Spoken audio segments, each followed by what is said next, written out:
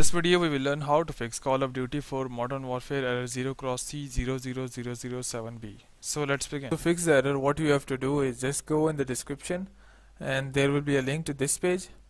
That is the Google Drive link. Just go and click on that and you will be landed on this page. And here what you have to do is just go and click on download anyway, and it will start downloading a small zip file of 359 MB. And this zip file contains all the softwares necessary to remove this error. So the download has started. I will be back when the download has finished.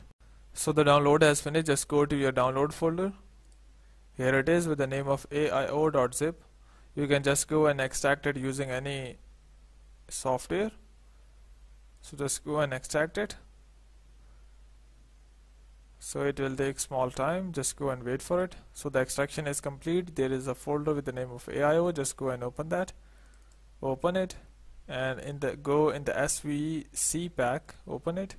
In here we have a exe file with the name of aio-runtimes.exe.